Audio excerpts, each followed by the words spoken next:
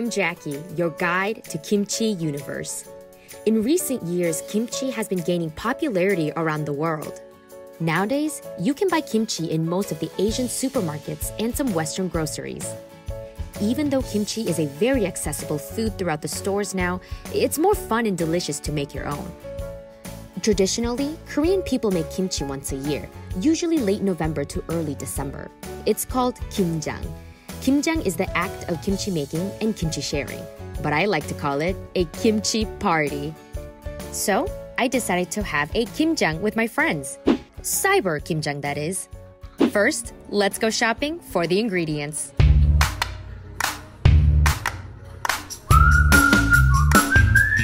My name is Lisbeth Teopaco. No, I've never made kimchi before. Nope. Nice heavy one. There. Oh my goodness. How much ginger do I get? A lot? Oh wow, look at the price of that one. It's the same. Okay, cool. I'll get this one. The anchovy kind. The vegetables, of course, was easy. Picking the salt and picking the right type of peppers was difficult. To make the most basic kimchi, you need the following ingredients: Napa cabbage, radish, green onion, red pepper flakes, sea salt, fish sauce, 새우젓, which is salted shrimp, garlic, and ginger. And to make this kimchi making experience more exciting, I reached out for help. Hi, I'm Chef Judy Joo, and I am a restaurateur, author, and TV personality, and kimchi connoisseur. Yes, the Iron Chef, Judy Joo. Iron Chef Judy Joo. Okay, Judy, take it away. Nice to meet you guys. Thank you so much for joining me on this Kimchi Universe journey. Is this everybody's first time making kimchi? Yes. I love it. Okay, so I'm very flattered that your first time's with me. So we're gonna, of course, start out with a nice big head of Napa cabbage. But what we're gonna do first is that we're going to get rid of these leaves on the outside. And the way that you cut it is that you start in the middle, okay? And you go all the way through, and then you pull it apart like this. I have a pot here of warm water, and I'm going to add some beautiful Korean solar salt in here. And as you know, if you can't get Korean salt, you can use any kind of salt. So I have about a cup of solar salt here. You want to just taste it, and it just has to taste salty, but not overly salty. And ideally, you would let this cool to room temperature, right? And I'm gonna put it cut side up. And then I'm gonna take my bowl and then just weigh it down. You can do it either way, right? So to make sure it's fully immersed.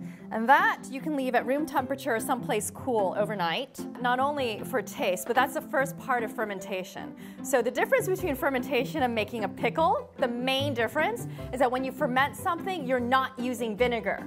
Kimchi, no vinegar. So this brining is very important because that salt kills all of that bad bacteria. Kimchi fact. Kimchi is really good for you because it is full of probiotics, lactobacillus, which is all of the good bacteria in your gut. And this good bacteria really boosts your immune system and keeps your entire body healthy. So now you guys have your brined cabbage, right?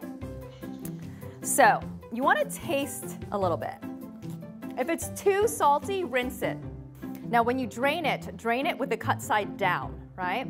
So next what we're gonna do is we're gonna prepare our vegetables. So you guys all have your scallions.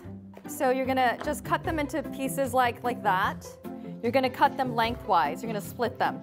So depending on how thick they are, you're gonna make kind of like matchsticks a bit, okay? Yeah, perfect. Let me see some cutting. Let's do it.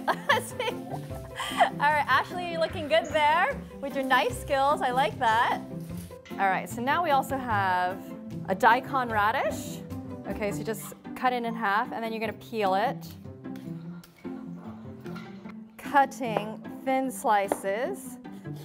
of the radish. You don't have to do too much, right? And then you're gonna stack up the slices and just make matchsticks. So if you have a mandolin, you can do that also in there. Who else is ready for the next step? Okay, so the ladies, you can start measuring out some of your ingredients, okay? So for the gochugaru, this is Korean chili flakes. Start out with half a cup. You might use a little bit less. You could use a little bit more depending on how hot you like it. And actually, gochugaru is made from Korean chilies, and it's made from just the skins. It's dried in the sunlight. It's really nice. And then you guys also have something funny looking in a jar, like little tiny shrimp. That kind of looks like krill, exactly. This is called seojut. And this is a fermented shrimp, salted shrimp. It's very Korean. You really have to go to a Korean grocery store to find this ingredient, and it is where a lot of the umami and the deep, complex flavors of kimchi comes from. I am using about 3 tablespoons of this seojut. And then you guys also have ginger and garlic. Let's see, it's about 60 grams of garlic, so that's probably about like a 1/4 cup. Yep. And probably about the same, if not a little bit more, of ginger. Get a big bowl, and you can put the gochugaru, seojut, ginger. Try not to get too much of that water. You're gonna add also some of the Korean anchovy sauce. You're gonna use about a 1/4 cup of this. So do I mix this all up together? You're gonna mix this together in a bowl. So you see, I've got this here. Because we're using jarred ginger and garlic, and there was a lot of water in that, it's actually quite spreadable. But sometimes this paste is a little bit dry. You can just add some water. Yeah, do we add sugar to this too? It's not necessary. If you want to, you can. If you want to add a sweetener, I sometimes add some plum extract. If you want to add some sugar, you can. So then I'm going to try a little bit of this paste.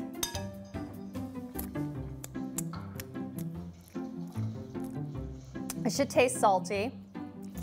So in this bowl, right, you have your paste. Add your daikon and your scallions a bit, and just mix that.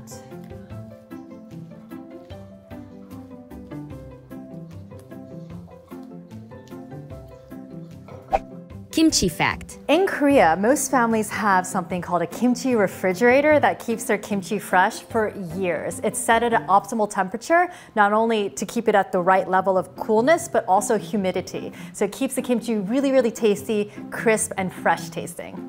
So you're gonna put the cabbage down on the cutting board, and then you just grab a handful of the paste, and then you're gonna rub the leaves with the paste. And about how much do we put on the paste do we put on the cabbage? So this is where you have to eyeball things. And you're starting from the outside. You're gonna have some of the radish and the scallions in there. You want to get it all through. I didn't know everything went in. Okay. But you wanna get it all the way into the root.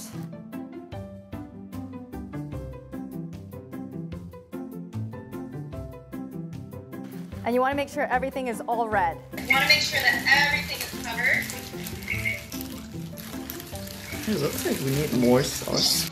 And then you're going to take the outermost leaf and then try to wrap it around and swaddle it like a baby, okay? And then I'm going to place it into my kimchi container. And you'll notice when you first start fermenting this, a lot of liquid's going to come out of it first. That's absolutely fine and expected. It might be a little bit brownish, so you're going to leave it at room temperature, depending on how it tastes. And then once you put it in the fridge, it'll keep fermenting, but it retards the fermentation process. So it slows it down. So you leave it out at room temperature for however long you want. Just keep tasting it. And also you'll notice it'll start bubbling. You can press it down. That's fine too. Check up on it, try it. But depending on how you like it, then you can put it in the fridge. And that's it. So that's your kimchi. Okay. Thank you, everyone. Yay. Yay.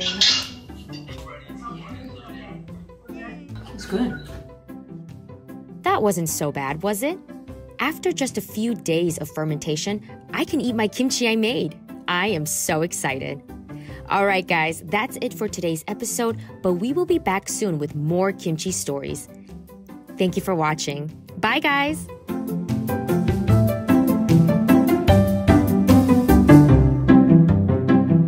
Okay, are you guys ready to taste your kimchi? Yeah. Yes! All right.